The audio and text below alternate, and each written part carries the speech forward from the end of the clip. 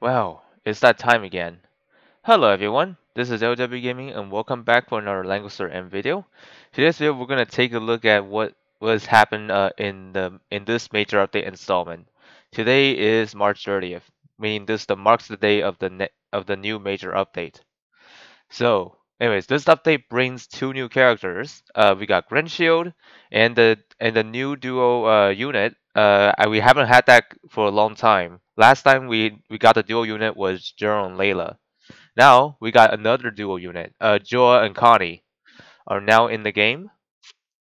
So, anyways, I know a lot of you might be saying Shield is the star of the banner, which I believe she is because she's a strategic master fashion buffer, and also a bruiser, to to be exact. Like she can be a flyer too.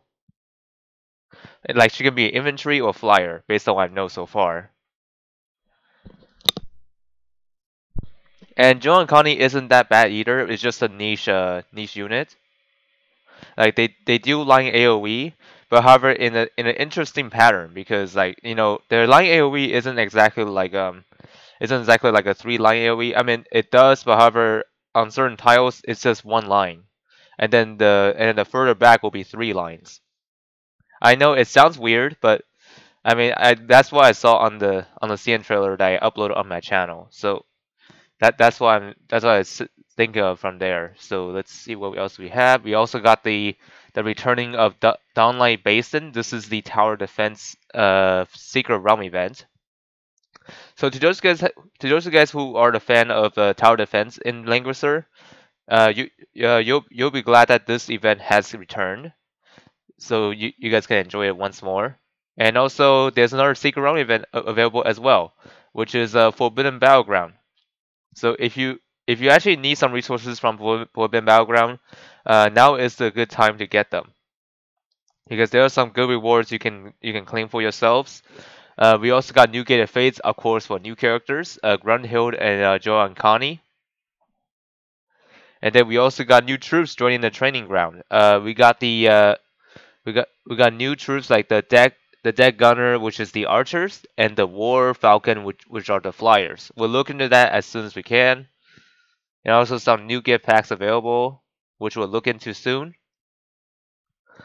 Okay, and we got some awakening skills. I mean, this is nothing new. They always do this to every new characters now, so no one is missing out on this kind of stuff. Okay, the casting skills available for the following characters. We got Lambda, Claret, Lamford, and Vargas.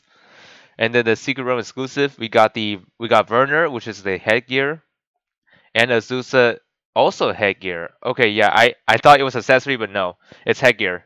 Yeah, to those guys who are curious of what gear Azusa exclusive is, it's actually headgear. Yep, my mistake. I should have seen that coming. I mean, if it's like a hairpin, I should have known it was a headgear. My goodness. And also, the luck confession for this update is Ashamar, as we said in the future Langrisser. The heart bonds unlock for new characters. Okay. The figuring wall. I don't think anyone care about that. So let's move on from that. Let's see. Optimized equipment upgrades and start upgrade. Added a one-click upgrade function, which can display the highest level upgrade materials, gold, and attribute changes that can be enhanced by the current upgrade material. Huh. Alright. Optimize class advancement. Add a one-click advancement function which can display the highest level that can be strengthened by the current class and can quickly purchase advanced materials. And then added art and SR barracks materials to the guild store. That we actually mentioned about that in the previous video about the future Langrisser. Optimize the display of the number of items on the bond upgrade interface. When the number of items exceeds 999, the specific number will no longer be displayed. Huh. When the number of items exceeds 999, the specific number will no longer be displayed. I honestly don't know what that is, but we'll go in game and see what's going on. And speaking of in-game, I'm gonna log into to a different account than what I'm used to because I'm not planning to summon those new units on the main account because I'm saving those for like a better major update and for a different major update I mean. 時にアルダンが私の元を去っ So た。we're gonna examine ある all those changes on this account instead. So let's take a look. Oh my goodness, my throat is killing me. All right. Anyways, first off, let me do this real quick because it has 20 shards. There should be enough to get me a runestone. Let's see. Let's look for an item that has 999 something. I think it is the bond thing, but I don't think I'll be able to see it here. So yeah, I mean we'll figure it out when there's a chance. Oh yeah, once you log in, make sure you claim your rewards. Like for example, share for rewards. This always occurred every major update, so be sure to do so before you forget. And of course, don't forget to claim it in the info tab to get this, because every major update gives you 5 Trinity vouchers, which is very important. And also some other things. Yep, they're not related to the video, by the way.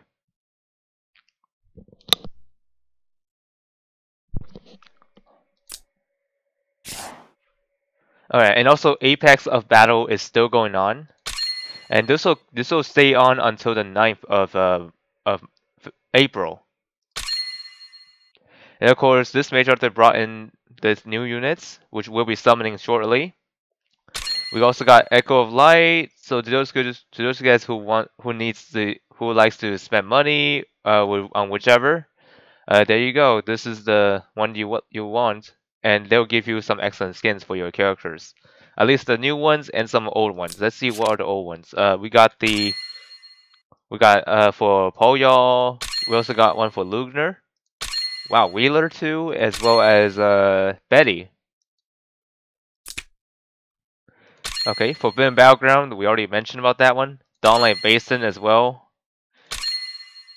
And these banners are old banners, so nothing to worry about. Oh yeah, speaking of which, let's go in the store and see what we got here. Okay, these skins we already seen. So yeah, there's no need to look into that. Alright, we got the Calorie Eliminator. This one, yeah, okay. This one costs 42 bucks. I don't really think this is worth it, but if you're a big spender, then yeah, sure. But this will give you like 10 training vouchers, which is not bad. But however, do you think that's worth it? Probably not. If you're just there just for vouchers, then yeah, this is not worth it. Glory Caster's gift pack, casting patterns, Apex Salute. This one can only be a one time for $3.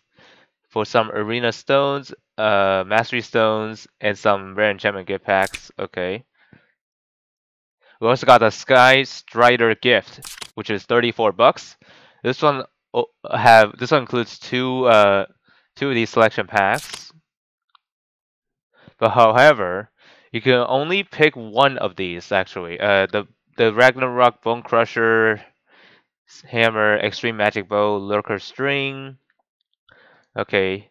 That's the weapons. And these are the armor. Last Right, Forbidden Defender's Armor, Alliance Robe, and Cloak of Defiance. For just 34 bucks, this can be bought twice. So if you want all these gears, like if you want like two different versions of the kind of equipments, that is actually you really need to consider if you want to buy it because these aren't cheap. And same goes to Starlight Blessing. This one gives you the other half, the other two like within the equipments. So we got the headwear for the Najor's Feather Crown, Furia Tear, King's Crown, Flower Boom Bonnet. All right, and then the accessories. We got the Overlord Badge, Apex Boots, Judge Talisman, and Twilight Star. So if you need these gear, I will probably just use this gift pack if you want those Apex boots because those ones are actually hotcakes right now when it comes to like low mobility units. They can make use of the Apex boots in the long run. Because Apex boots grants them attack, not just mobility increase. Just a FYI. We also got Nomi's hand stitch bag. This one costs around $3. This one gives you a small amount of resources like Trinity crystals, which is 98, 28 skin vouchers, and 2 Trinity vouchers. Not a bad deal if you ask me. This can only be bought one time though. We also got the Ace Striker Order. I think this was here previously or something, but I mean this is on a different account, so I wasn't sure which one's new and which ones are not. Yeah, there's so many of them, but I'm worried that it might just be a repeat of the old packs that we got before. So I'll leave the rest of the gift packs to your imagination, because anything like I would say around like $20, but with a good value, that's worth your money. But however, if it's over that amount, but if you're just looking for something specific, I would say don't do it.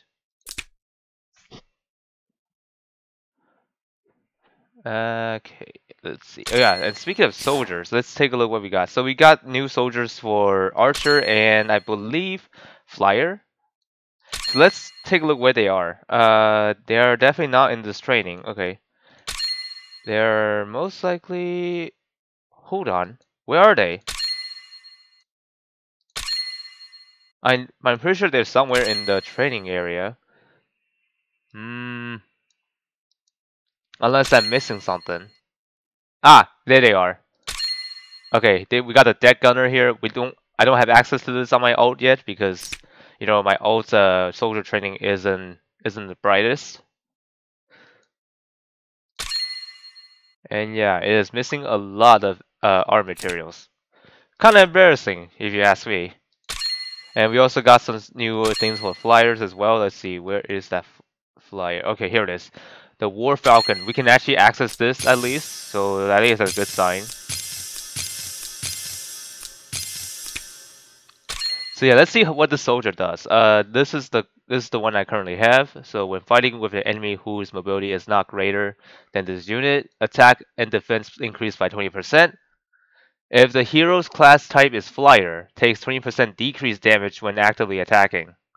Oh, that sounds pretty good. But however, only a few selected units can use these.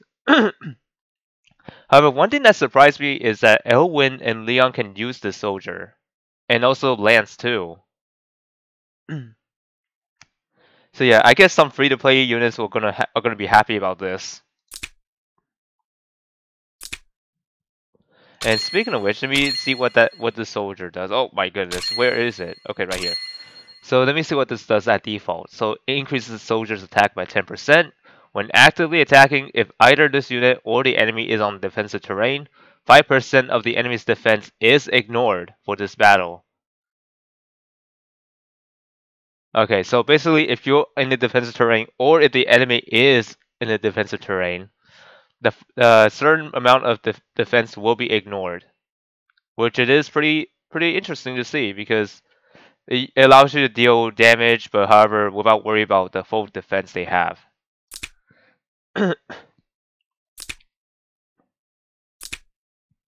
Anyways, by the time of this recording, I think my main account can actually access those soldiers. So yeah, my ult account is the only one that cannot access the new archers, which is fine because my ult account's purpose is just there to fill in some gaps, as well as be a personal trainer of mine.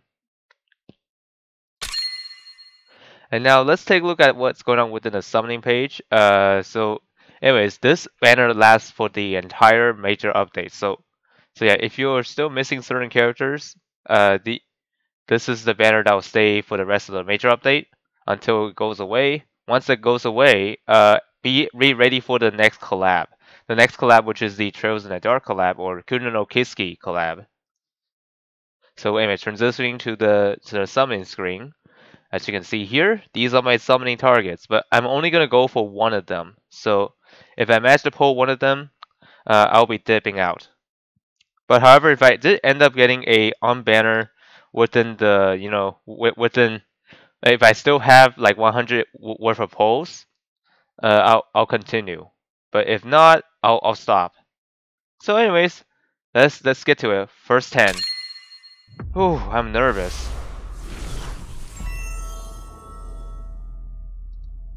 Alright, let's begin.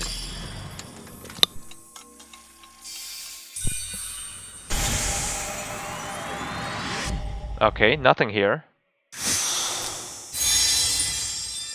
Alright. Alright, here's 20.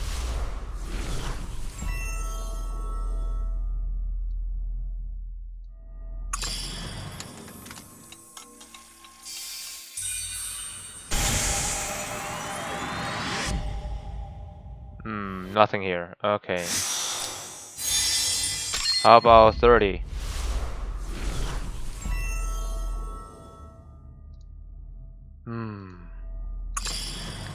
Okay, 30. Let's see, what do we have here? Nothing. Alright, here's 40.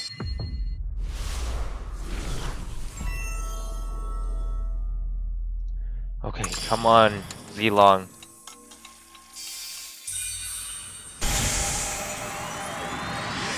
And, nothing here.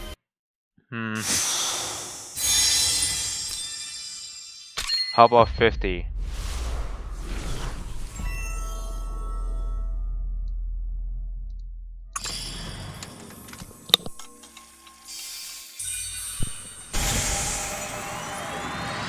Wow, really? Still nothing?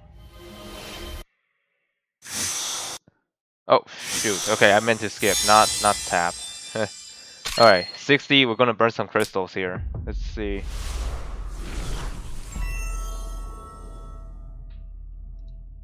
Alright, we're over halfway up from the pity bar, so we gotta be aware of what are the worst possibilities.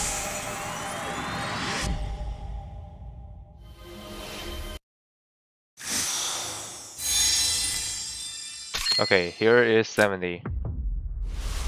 Oh boy, I have a bad feeling that we might end up getting the pity, but let's hope not. Let's see what's happening here.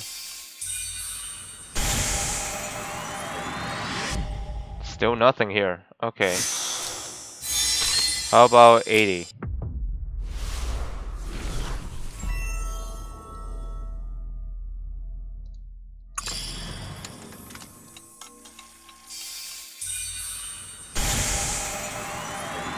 And nothing here. Okay. 80, nothing in 80.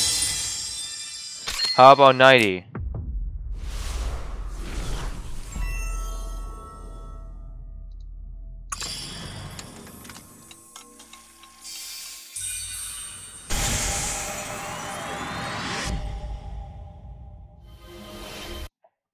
Still nothing. Yeah, that's the worst case scenario. Pity rate, huh? Oh well, let's see who are we getting for this one. Oh man. Come on. This is I would say, is this Connie or Grenshield? Let's find out. And I have a bad feeling this could be an off manner.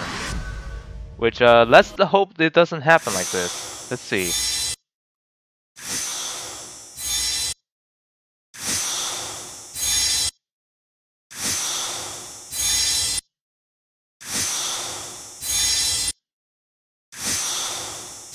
Come on.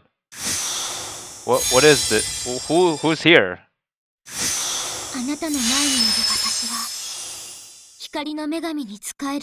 Well,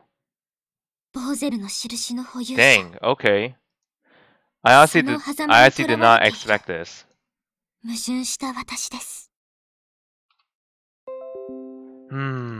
Well, I mean, I shouldn't be mad, but still, it is a little disappointing.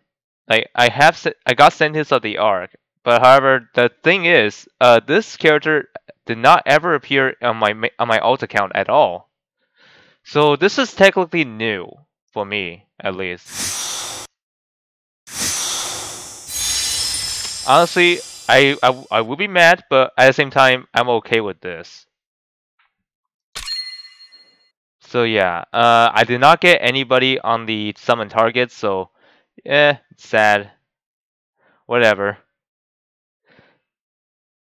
So yeah, that's a summoning for you. I'm not gonna continue any further because I do not have enough for the pity. Therefore, I'm gonna reserve my resources for later. So, anyways, hope y'all find this summoning entertaining. Nevertheless, and see y'all next time.